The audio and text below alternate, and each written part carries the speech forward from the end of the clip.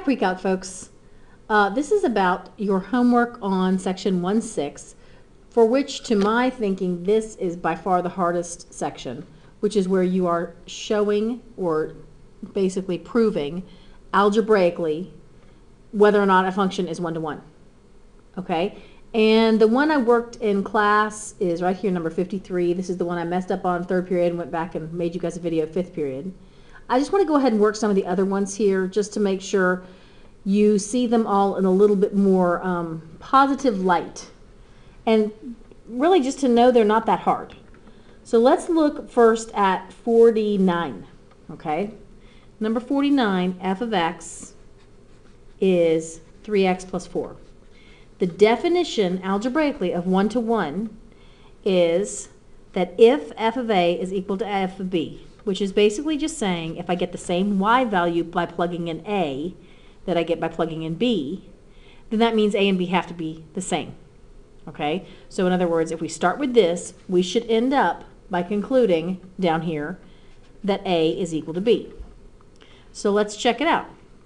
Let's plug in a into our f of x function. We have 3a plus 4 over 5 equals, plugging in b, 3b plus 4 over 5. All right, first thing I would do here is probably multiply both sides by 5. Makes sense? Times 5 times 5. Remember, that's times 5 over 1. Okay, so that's really only being multiplied in the numerator, and these cancel. So now I have 3a plus 4 equals 3b plus 4. So we're on the right track, getting closer. Now I can subtract 4 from both sides. So minus 4 gives me 3a equals 3b. And last but not least, I'm going to divide both sides by 3, and I have shown that when this is true, it leads to this being true. Another way of putting that, remember, is when my y values are the same for two different values of x, that it turns out really they're not two different values of x, they're the same value of x. Okay? So if I get the same y value, it's because I plugged in the same x value. I'm not going to plug in two different values of x and get the same y value. Let's look at 55. 55.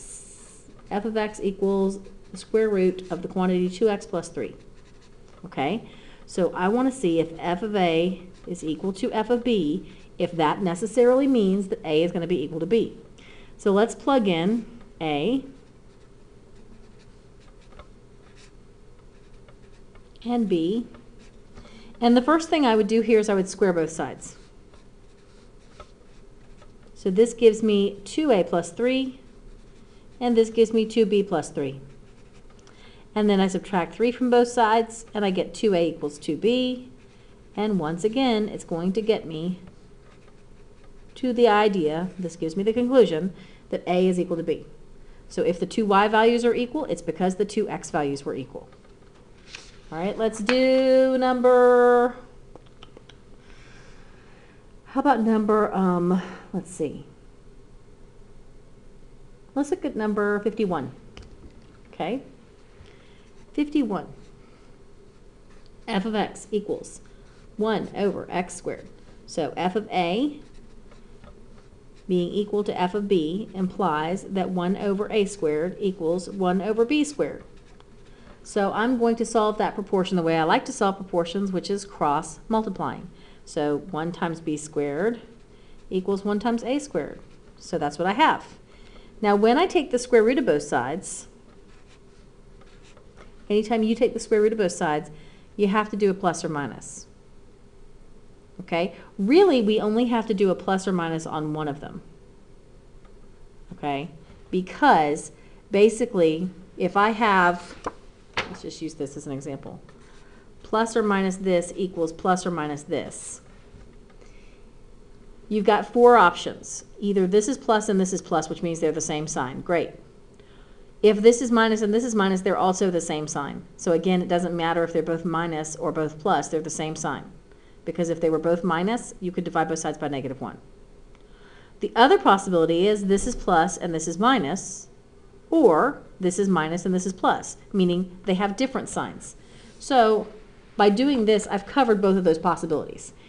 either b is equal to positive a, or b could be equal to the opposite of a, negative square root of a squared. Well, if that's true, that's not the same thing as a equals b. So what I've shown here is that the fact that f of a equals f of b does not necessarily lead to this. It could lead to this. All right, so let's see if that actually matches. I don't know why my doc cam likes to do that, but it takes a little break every once in a while. Let's see if that actually matches what I see on the graph. And my screen is kind of weird for some reason. Here's what I get when I graph that. Let's see. I'm going to look and see if I can find the right angle. There's got to be an angle that's going to make this work. There generally is. Can't see it very well. Okay. Here's what I get when I graph that. Looks like this. All right. A little more symmetrical than I just drew it, but it looks like that.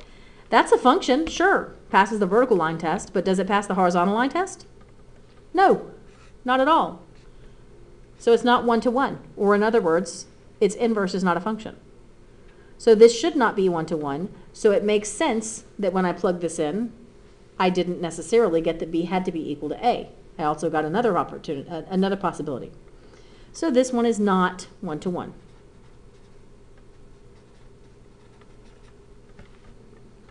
All right, now that I've shown you all of those, and I really wanted to show them to you before I told you this because I wanted you to see that it's not as intimidating as doing that problem made it seem. That problem was just a little bit messier because it was squared. But in terms of, it was a square of a binomial, actually it was made it a little bit more messy too.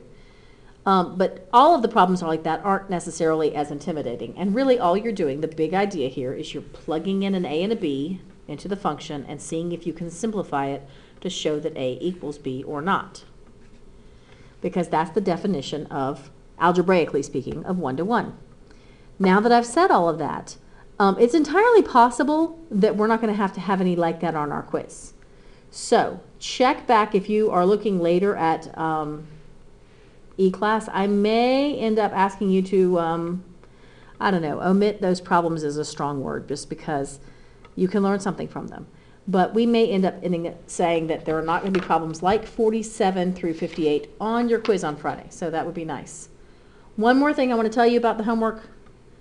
On 69 through 78, you're basically experimenting with limiting that domain because, like, for instance, here, not one-to-one. But what if I limited the domain? What if I said when x is greater than or equal to 0? Now, it actually would work because if I have x is greater than or equal to 0 only, I have this. And that passes both the vertical and the horizontal line tests. So on those problems, which are, again, 69 to 78, you're talking about how could I limit the domain to make it work. There are a lot of different possible answers, and the easiest way to do it is just use your graph. Don't try to do anything algebraic on those. All right, see you tomorrow.